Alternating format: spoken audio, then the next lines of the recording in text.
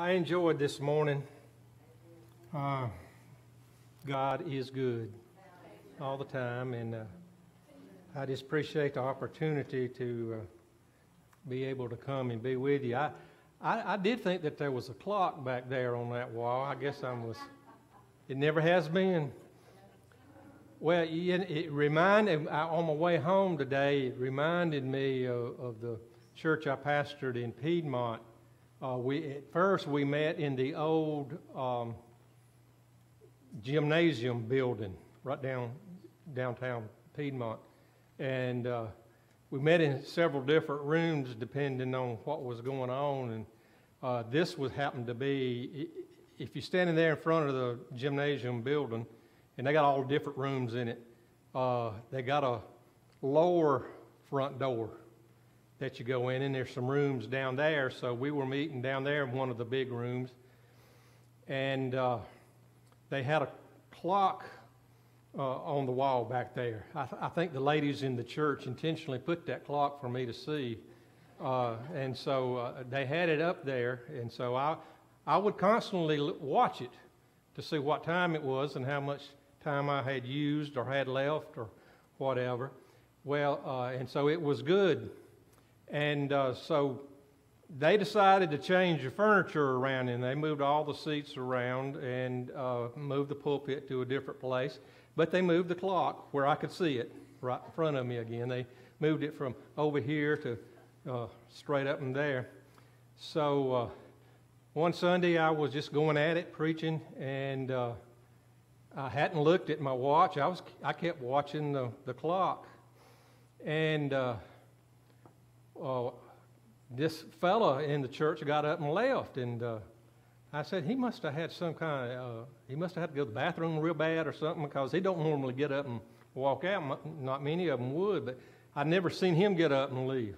So, but I didn't pay that much attention to it, and I just kept on going off, glanced up at the clock, and I happened to realize after glancing at it 2 or 3 times, it was had stopped at about 3 minutes to 12, and we normally got out by 12 o'clock.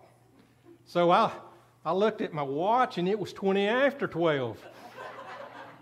And so it's good to have a clock for, especially for me, because now I can't glance at my watch so easy. I got one of these Fitbit where you have to push it to get the time on it. It's 6:19, so I'll try to get us out of here by 7:30. So, but anyway, I just wanted to kind of share that story with you, what had happened about clocks. That's the reason I was looking, because I was thinking y'all had one. You need one, especially when I come.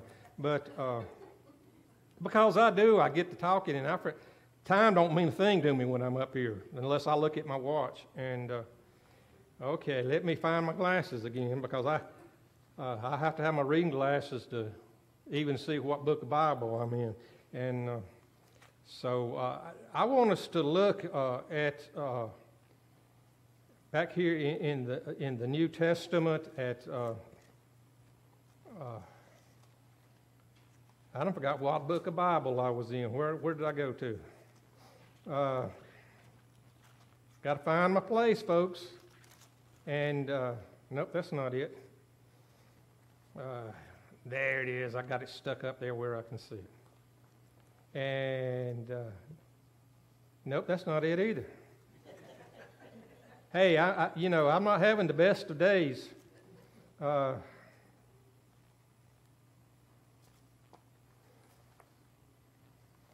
know I got it marked here somewhere, and but I'm having a hard time finding it today. And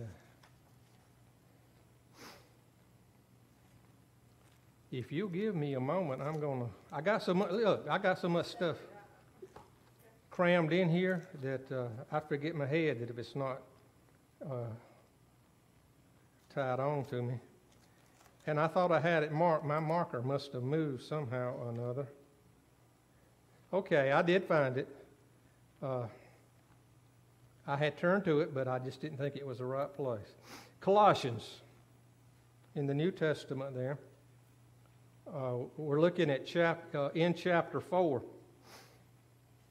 I want us to talk this evening about walking the walk and talking the talk. We've heard that expression, haven't we? And what does that mean? It means that if we're going to try to do a certain way, then we need to live that way. If we talk like we're going to live that way, then we need to walk that way. We need, our lives need to express it. And so this is what Paul, I believe, here is expressing to us here in the book of Colossians. And I just want to read the first few verses, but we're going to focus on the last couple of verses of chapter 6 there. He says, Masters, give unto your servants that which is just and equal, knowing that ye also have a master in heaven. Continue in prayer, watch in the same with thanksgiving, withal praying also for us that God would open unto us a door of utterance to speak the mystery of Christ, for which I am also in bonds, that I may make it manifest as I ought to speak. Now here's what we want to focus on primarily is verses 5 and 6. Walk in wisdom toward them that are without, redeeming the time. Let your speech be always with grace, seasoned with salt, that you may know how you ought to answer every man. Talk the talk and walk the walk. On my way over here this evening, I know I've probably said it before, if you don't remember, I live over down below Woodmont High School going towards Simpsonville just off West Georgia Road. And so it takes me about, I guess, 12, 15 minutes to get over here. So I have a little bit of time to think, and I was thinking about when I was coming over here about some kind of illustration about dealing with walking. And I myself have walked a lot. I think I mentioned it this morning. I need to get back in the habit of walking because I was at one point walking about 4 miles, 3.5, 4 miles a day, and sometimes walking twice a day. And I was able to keep my weight down and blood pressure down and all the good things. And so I was trying to, because I'm having a hard time getting my coat button. And so I don't want to buy any new suits. I'm too old for that. I just want to keep wearing the ones I've got. But I need to get back in the habit of walking. And I was thinking as I was driving over here about an uncle, a great uncle that I have. It was the only great that I remember. My mom was the youngest of 9 children, I think, and my dad was the youngest of about 10, and I'm the youngest of mom and dad both. And so all of my uncles, great uncles, were gone by the time I came. I knew one grandmother, and she was my mother's stepmother, so she really wasn't. But I loved her like a grandmother. And then on my dad's side, I knew this great uncle for a while, and he, just to say it simply, was a hobo. He walked everywhere he went, hitchhiking, jumping on trains. He traveled all over the country. And every once in a while, he would show up at our house, and he'd spend a few nights. This was back when I was a kid. He was my dad's mother's brother. That's what it is. Hamp. Uncle Hamp was his name. He would always say, Dad would say that he would like to drink a little bit, and he would get a little high, and he would say, lamplight, moonlight. There's nothing like a blank Fulbright. And that was his way of expressing himself. But he walked, and Dad always told the story about his mom and Dad having run a boarding house down on the lower end of Pelzer, down on Lyman or Adger Street, one of the places down there.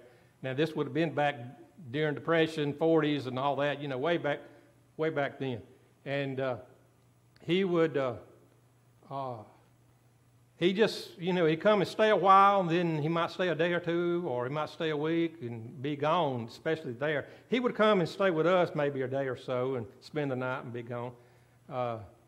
But Dad always told the story that one day he walked in and he stayed there about 3 or 4 weeks at the boarding house that his mom ran down there.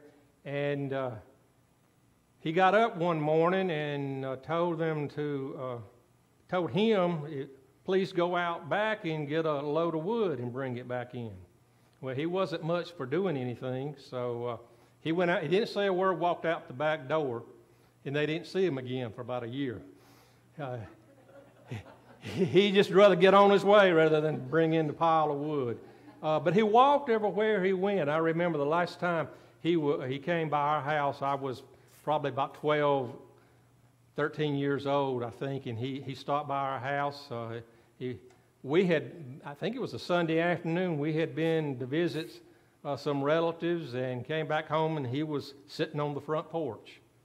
And he stayed with us for a couple of days. But I remember he had on 2 pair of pants, and he had a little bag with him, had all of his belongings with him. And he left that day, was on his way to Anderson. And someone found him dead. You remember where the old outdoor theater used to be, going in toward Anderson? It was right in that area. He was headed that way, but he just fell dead on the side of the road, and he was found there. But yeah, like I was talking about all that because he was a man who walked a lot everywhere he went. I'm sure he caught rides. But what the Lord is talking about here symbolically in walking is that our behavior as a Christian, the way we conduct ourselves, is what he is expressing here, that we need to walk the walk and talk the talk. And if we walk it and talk it, then there's no question about it. Don't you just not like someone who will say, this is the way you ought to do it, and they don't do it themselves?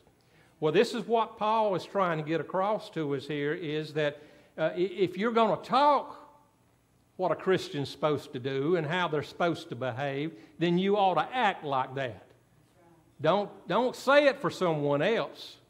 It's all right to encourage others to behave that way, but you don't have a whole lot of validity or a whole lot of value in what you say unless you do it yourself. So this is what Paul wants us to understand here about that. Elton Trueblood once said that faith lives or dies not by what goes on in churches, but by what, as a result of the churches, goes on outside of them. Now, what he is talking about is that we as a church, as Christians, as those of us who are believers, if we come to church and we study the Bible and we are to practice the Bible and we are to do what the Bible leads us to do, behave like a Christian is supposed to behave, and then when we leave out the front door, the side door, whatever it is, the people that we come in contact with, they'll see that Christianity living within us. We ought to walk the walk. They ought to see how we behave in here. They ought to see that out there in the world. Because if we act one way here and somewhere and act another way out there in the world, then we've got it all messed up, and we're not walking the walk or talking the talk. So the church can be effective. It can be a witness to the world only if the people of the church are witnesses to the world by the way that they live their lives. So live as a Christian. Walk the walk and talk the talk. Paul here is telling us that we need to do just that. Look again at verse 5. He says, walk in wisdom toward them that are without.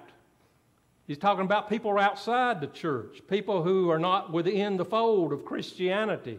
So they can see how we are. Over there in the book of the Acts, when they were having these big revivals and people were coming in to the early church, an outsider looked at them and see how they love one another. See how they love each other. And that's what people ought to say about us as a church, as Christians. See how they love one another. See how they help one another. See how they walk the walk. They're talking the talk. And they're behaving in the way that they tell us that the world should behave. So we are to walk in our daily lives toward them who are without, those who are outside the church. And certainly if other people, other Christians, other church members of other churches, they ought to see us behaved in the right way. But we can be a witness only if we are behaving the right way. So we need to walk the walk toward those who are without. But secondly, we are to not only walk toward those who are without, but look back again at verse 5. It says we are to redeem the time. Now, what is he talking about there, redeeming the time? Well, I believe he is saying that we as Christians need to use our time wisely, not be lazy, not be those who will not, expect others to get the job done. If somebody's in need, they expect somebody else to get it done. They might call the church office. Do something for that person if they need it. Then get the church office involved with it. But be the first to redeem the time. Use your time wisely as a Christian, and this will speak to the world. It will be a great witness to others without of the church, and they'll see that you mean business for being a child of God.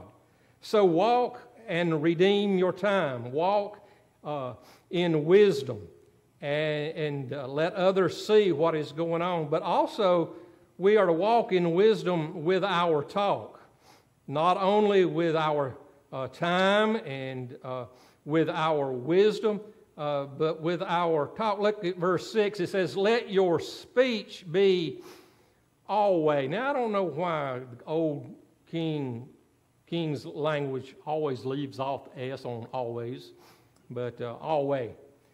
In King James Version, that's the way it always comes up. Look at there, I said always. So let your speech be always with grace. With grace. Now, what does the word grace mean? Well, I remember preaching a sermon one time that grace, you can take each letter and it means God's riches at Christ's expense.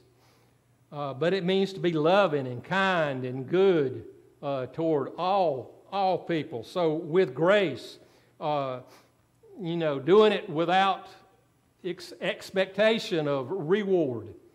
But we know that our reward will eventually come. If it's not here, it'll come when we all get to heaven. What a day of rejoicing that will be. So we are to do it in time. And we are to do it in the way that the Lord leads us, in doing it with grace. So walk in wisdom and walk with your time, walk with your talk. But then also he says, walk in wisdom with your talent. Look again at verse 6. It says, let your speech be always with grace, seasoned with salt, that it looks and tastes good to others, that you may know how you ought to answer every man. And what he is wanting us to do there is to use what experiences that we have, what talents we have as a child of God, as a Christian, to help others, to benefit them. And then we'll be walking the walk and talking the talk. R.G. Lee tells the story of a woman that saw this little boy that was standing at the window of a grocery store, and she was touched by what she saw. He had his little face pressed up against the window, and he was looking in at the candy counter, and all the different candy was in there. It put me in the remind of going to the old dime store down there in Pelzer. You know, you walk into the county counter there, and it had all kind of different and you had a dime to spend. You say, give me a nickel's worth of this and a nickel's worth of that or whatever. And that kind of what it reminds me of, the little boy looking at that counter. Well, the lady kind of felt sorry for him, so she went around there and paid the person some money to give him some candy.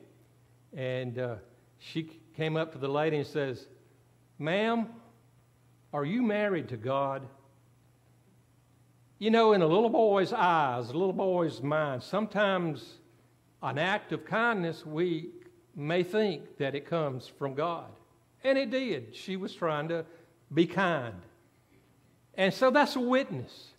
In our kindness, in our goodness to others, in the way that we behave, in the grace and the kindness that we show one another, to walk and show them, give them the time, give them the talent that we have.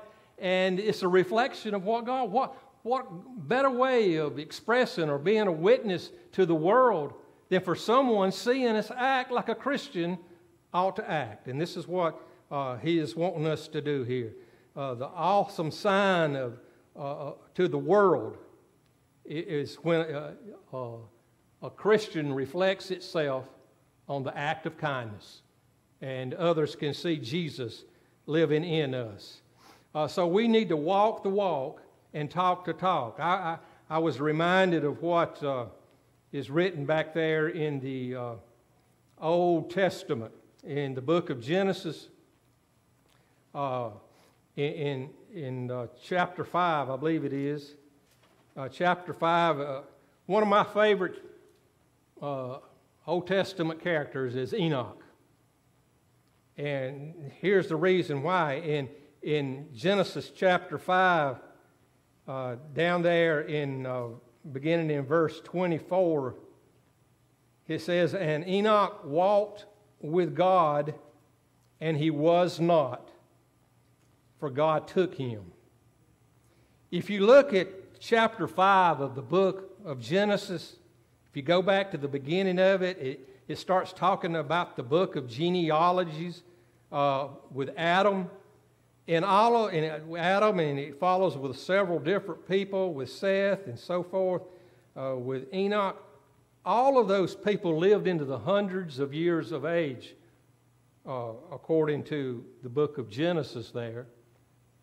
Some lived to be several hundred years old, 500, 600 or more years of age. And you can get that genealogy there. But when you come down to Enoch, let's back up a few verses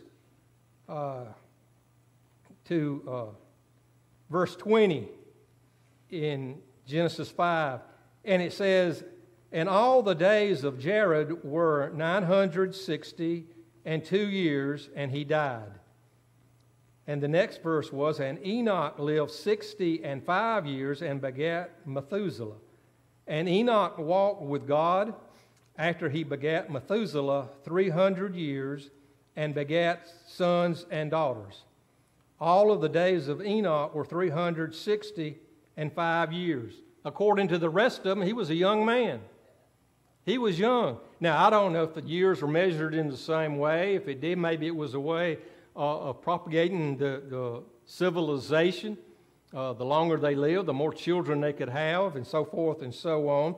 But maybe the years were only measured in a few days, like our weeks are, or maybe a few months, like our year is now. So but whatever the time, he was younger compared as to others.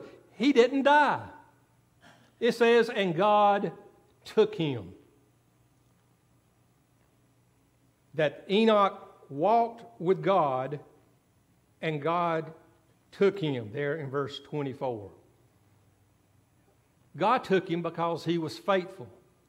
God took him because he walked with him, and he talked with God.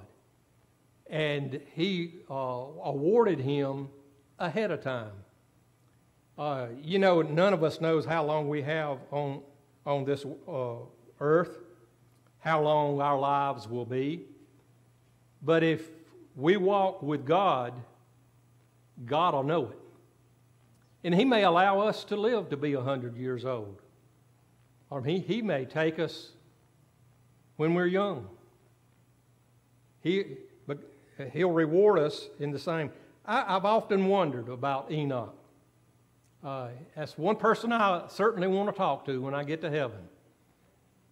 Exactly how that took. Did he go in a spaceship? What is he? I watch all this stuff on TV about aliens and stuff like that, and a lot of it's just fulfilling Scripture, friends. I'm not saying that there's really all these aliens and stuff out there, but a lot of stuff they're talking about does fulfill Scripture, and it acts just like what the Bible is talking about. So he walked with God. Now, what does it mean to walk with God? Well, just simply speaking, first of all, it means that we walk in the same direction as God. If you're out strolling with someone, with your spouse, a friend, or whatever, and you're taking a walk, you don't say you're walking with them if they're going the other direction, you go in a different direction. You say you passed. But if you're walking side by side and you're headed in the same direction, then you're walking with that person. So if we're walking with God, need to walk with God in the direction that God is going, not the way the devil is going. To walk with God means to walk at the same pace. Don't let God get ahead, and don't try to get ahead of God. Walk with Him at the same pace, and we'll be rewarded for it. And also, not only do we walk in the same direction, walking at the same pace, we need to walk for the same destination or the same purpose. God has a purpose for our lives, and we don't need to rebel Him. And the only way we can do that is walk with Him. Walk with Him and talk with Him all along life's way. So walk with the same destination or the same purpose. And also, if we're walking with God, it means that we are to have the same mindset. We are to have the same mindset that God has if we're going to walk with Him, so that He can relate to us. And how do we do that? Through prayer, through understanding, through reading His Word, and through asking Him and allowing Him to show us what mindset that He has. So that means that if we're walking with God, we're talking with Him, we're communicating with Him. And that's what it's all about, friends. In order to walk with God, we've got to talk to Him and find out what God wants us to do. I remember back in high school, or some grade, I don't know what exactly grade it was, I was supposed to learn the poem, what was the Yellowwood or something. Two roads diverged in a Yellowwood, and sorry I could not be one traveler and walk down both of them. So you had to take the road untaken. There you go. I'm glad somebody remembered it. So if you're walking with God, you take the same route that He does. You follow the same path that He does. Two roads diverged in a Yellowwood. If you take one and it leads away from God, you're in a mess. The devil will take over. But if you take that way that God is going, you're walking with Him, you have no worries, my friend. I'm a baseball fan, not as big as I was when I was growing up. I was a big Yankee fan, And Mickey Mantle was my hero, baseball. And I loved old Yogi Berra, though. And yogiisms have become a part of everyday living for a lot of folks. And Yogi Berra once says, when you come to a fork in the road, what does he say? Take it. When you come to a fork in the road, take it. Well, that's what we need to do. When we come to a fork in the road, we need to decide if we're going to keep going this way or that way. We need to find out which way God's going. He'll always lead us in the right way. Walking with God, talking the talk and walking the walk, and He'll always lead us in the right direction. Let us pray.